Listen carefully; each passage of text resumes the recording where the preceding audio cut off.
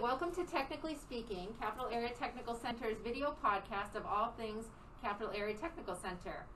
Today I'm joined by my first guest, Zakkary Roy, who is a senior from Coney, enrolled in our firefighting program.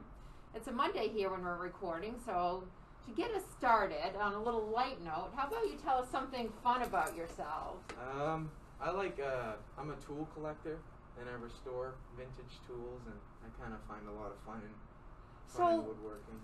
So what kind of vintage tools? This is interesting. I like axes and sledgehammers and stuff like that, hammers, and I like that type of these old tools that people have used for hundreds of years, just fixing them and making them work again.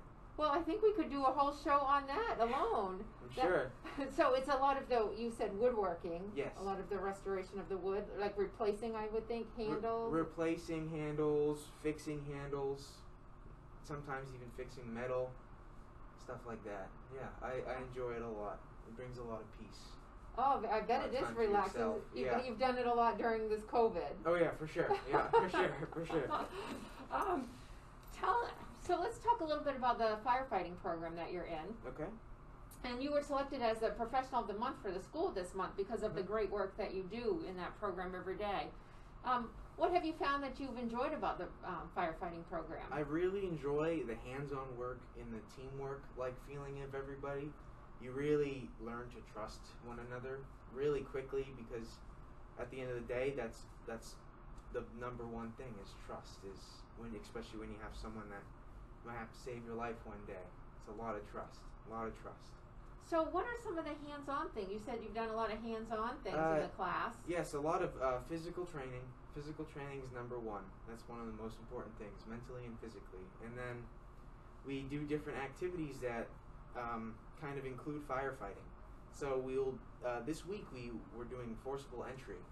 So we'll be breaking doors and maybe different types of windows, and learning about how to safely get in a building as fast as possible. Now, I'm kind of disappointed that you have a mask on, because I bet when you said you're breaking doors down, there was a smile on your face. For sure. I'm super excited about that. That'll be a lot of fun this week, that's for sure. It's never not been fun. Always constant fun in that class, whether it's in the classroom learning or outside doing our activities. A lot of fun. Oh, fun. And so you say you described it as a lot of fun.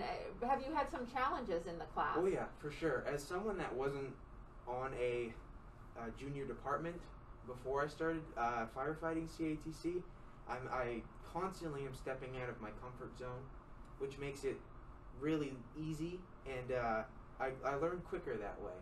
Where you're stepping out of your comfort zone, you tend to pick up things faster because you kind of have to, and there's no, I'm just going to my old ways. You're learning everything new. So it's kind of, one reason that you were selected as our professional of the month was just because of what you just said. Right. That you hadn't had any firefighting experience, unlike the rest of your classmates. Right. But Lieutenant Johnson says how fast you're picking up things and going, and even going past their knowledge. Right. So that's awesome. It's awesome to hear that a student that doesn't have firefighting experience can take the program and be very successful. You're a great example of that. Yeah. So what are some things you're looking forward to doing? I know it's the beginning of November, so we have some more time left in the year. What are you looking forward to in the program? Other than the forcible entry door this week, which is I'm looking greatly forward to. It's going to be a lot of fun. We have a burn trailer coming towards the end of the year, where we have a maze with some smoke, kind of navigate through. We did something like that last week, but it was just fog. It was dark. It was great though. It's a lot of good practice as to what it's like when it comes to actually having to do it to save lives. I hope you all heard that. They were actually in this trailer that was filled with fog, yep. And it was dark, and you had to find your way, but it wasn't like a fun house at the fair. Right. It was like you were crawling into, I peeked in there in the daylight. Oh yeah. There were some really small places you had to get into. Oh, for sure. A foot by 2 feet big. It's, especially when you have an air pack on and this gaumy firefighting gear. It's hard. With 3 people in there, kind of just lined up, it's very interesting. there's a lot of, you can't hear anything in there, so there's a lot of screaming back and forth, trying to keep yourself calm and not panic. That's the number one thing, is not panic. That's, in times like that, not panicking really gets you to learn what you should and shouldn't do in a real fire. Well, great. I don't think I could have done that when I saw what you guys were doing. I didn't think I could either, but when you're out of your comfort zone, you learn to push yourself harder, and you can get further. That is true. That is great life advice, too, Yeah, for sure. in every situation. Yeah. Awesome. So, Zach, tell me a little bit more about yourself. Like, what do? You talked about restoring tools. Right. What else do you do in your free time? I'm also a huge musician. I'm a big music lover. I play a lot of different instruments. I'm a big woodworker. I really enjoy music, and in woodworking it really helps ease the mind. Especially when at stressful times like this, it's kind of a good way to escape into your own world and enjoy what you like doing. I'm so glad you found an outlet. I think that's really important for people right now. For sure. At any time, really. Yeah. But now especially. So tell you, with all that going for you, musician, woodworker, firefighter, what are your plans after you? What does your career look like in your eyes? As much as I'd like to think I'm sure, I have a whole. I'm kind of always juggling. I've always wanted to join the military, and I really enjoy the fire service so far. And luckily, those things can come together in certain branches.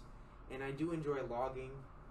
So logging and firefighting, they kind of mix well with wildland firefighting, and musicianship is more of a hobby than I want it to be a career, but it would be interesting nonetheless. It's kind of they all mix in with each other, which makes it super easy to figure out which one I really want to do, but who knows at this point. It's kind of all going back and forth. It's kind of, I like this, I like that. Can't really decide. Well, I mean, you certainly have plenty of time, and a lot of times people change their careers. It's kind of different than it was, when my parents and I was growing up, that they worked at the same place for a long time. Right. And here nowadays, people are constantly changing. Depending on what your interests are, what opportunities are out there. So I'm kind of glad you mentioned that, and I really am excited that you talked about, you're in the firefighting program, but all these other things that it's related to. Right. That any of our programs are kind of the same. That I always say there are 100, probably 1,000 jobs related to that program that you're in. Tons of jobs I don't even know about. Me too. You just mentioned some. So it was certainly so nice talking to you, Zach. Yes, I really thank you. appreciate you coming, and thank you so much for watching. Thank you. My next guest is another student that has been selected as Professional of the Month here at Capital Area Technical Center. Things we look at when we select these students for this honor are things like having a positive attitude, being on time, working well with their peers, all things that will make them successful in the workplace. And we like to recognize them because they're demonstrating those attributes here at the Tech Center while they're taking programs.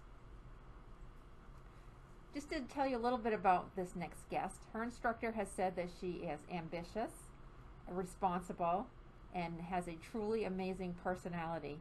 And I think you'll see it when we get a chance to hear from her.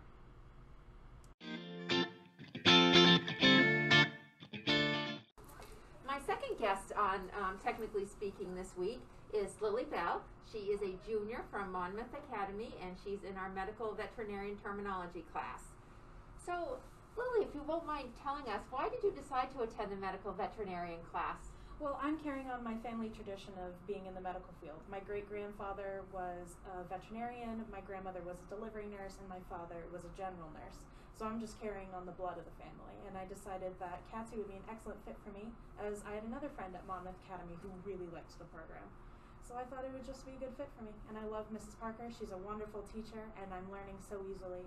It's just an excellent program, and I enjoy it very much. So that is very interesting that you come from a long line of people in the medical field. Oh, yes. Yeah, and it does sound like it is in your blood. It is. My great-grandfather was, I think he was a veterinarian in the middle of Ohio, actually it was Alabama. So he would see all sorts of different animals. Like he would have monkeys from a personal pets, or dogs, or cows, or anything and everything. So just from him, and then on the other side of the family, it just kept going down generation through generation. So I decided that veterinary wasn't exactly for me, because I'd rather deal with people than a monkey. But I thought it would be a great thing, and I just love to help people. So I figured it would just be a great career fit for me. Definitely. So what have you enjoyed learning in the class so far this year? There's a lot to name. I did struggle with musculoskeletal, as I have to name all the different bones and the different muscles, and that felt like 2 units collapsed into one. So that was kind of a pain, but I really did enjoy the integumentary system, which is all about the different layers of the skin and the sweat pores and your hair follicles and whatnot. I'm really glad you told me what integumentary means. So you like that unit? And I do. So do we have more muscles in our body or bones when you say? We have more, I would say, we have more bones. We have more 206 bones as a fully grown adult. I'm putting you on the spot. I was just curious. But that makes sense, though, that we would have more bones. Okay. What are you looking forward to learning this year? I'm really looking forward to learning about the heart. I am really interested in the nervous system. I love just watching open heart surgeries. I know that sounds very strange, but it's just interesting to see how the body works, because the heart is the body's engine. So I just love seeing all the different little things that the heart can do with pumping blood all over to your arms, to your legs, and bringing back oxygen. It really interests me. I am so glad we have people like you in our world that are interested in this, because the medical field is just huge. It's giant. Yeah, so it's really good, and you know, with this COVID as an example, more and more things keep popping up, and we're learning more and more about the body and how to better fix it and keep it working for a while. So yeah, very interesting. So tell us a little bit about yourself, what you do when you're not in school. I am a really big artist. My mom runs an art gallery in downtown Monmouth called 4 Pence Gallery, and it's a vintage store along with art pieces that she sells, and other artists come in to sell. And we just go around painting murals with different people who, how would I put this? They would request us specially, and we would just go and paint murals. We have a giant kickboard in downtown Monmouth that we painted for someone, and they donated class money to my class because we did that. And I've painted murals for different businesses, and I did a mural on the windows for the Dempsey Center when they had a big thing earlier this year. So I love to paint. I love to longboard, which you couldn't tell looking at me as walking. I'm a giraffe on roller skates. But I enjoyed a lot. I do enjoy reading as well. I love reading. I'm going through Stephen King's It, and it's about this thick.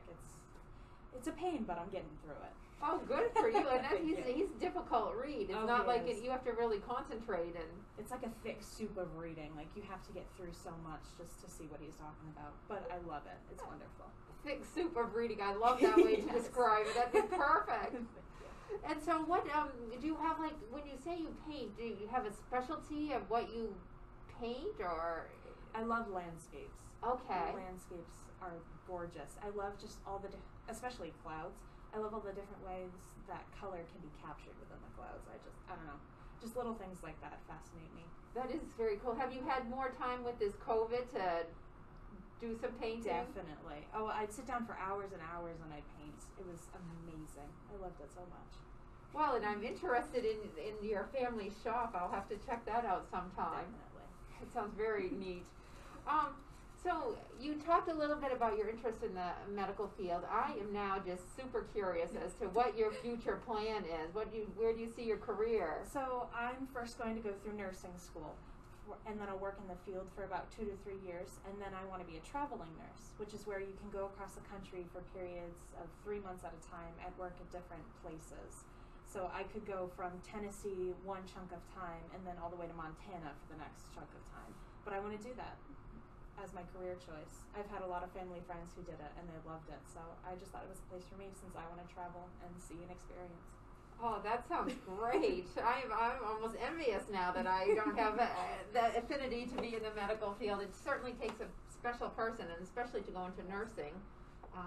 But what a great way to be able to see the United States. Yes. Or beyond, even if you want to travel outside the United States. That would be wonderful. I'm actually considering doing that if I possibly could, but we'll see what the medical field holds for me in the future.